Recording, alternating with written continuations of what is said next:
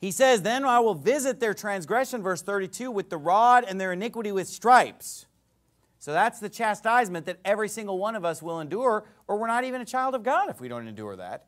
And if we're enduring it, we must be doing a sin to merit it, okay? But look at the next verse. Nevertheless, and this is the great part, my loving kindness will I not utterly take from him, nor suffer my faithfulness to fail. So even when God's whipping you and punishing you for the sins in your life, he's not going to utterly or completely take his loving kindness from you. He's still going to love you because the Bible says nothing can separate us from the love of God. Now, he might take some of the loving kindness, but he's not going to utterly take the loving kindness. He's still going to love you always.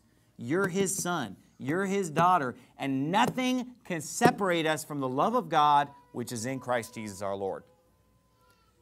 And then it says, nor suffer my faithfulness to fail. What's faithfulness mean? Here in this context, it means trustworthiness. He's saying, look, I'm still trustworthy. No matter how bad you screw up, I'm not going to break my promise. And he follows it up in the next verse by saying, my covenant will I not break.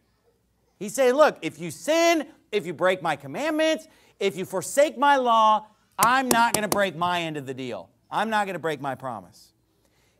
Nor alter the thing that's gone out of my lips. I'm not going to change what I said when I promised eternal life. When I said, whosoever believeth in him should not perish but have eternal life, I'm not going to change that. I'm not going to back out of that deal.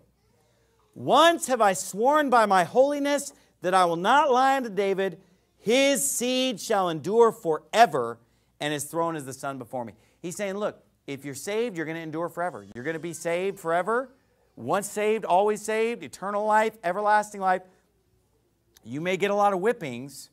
You may be the black sheep of the family, but you are in the family if you've believed in Christ. You are saved. You're a child of God, and nothing changes that. Isn't that wonderful? And that's from the book of Psalms, just hammering this doctrine of the fact that we are saved eternally.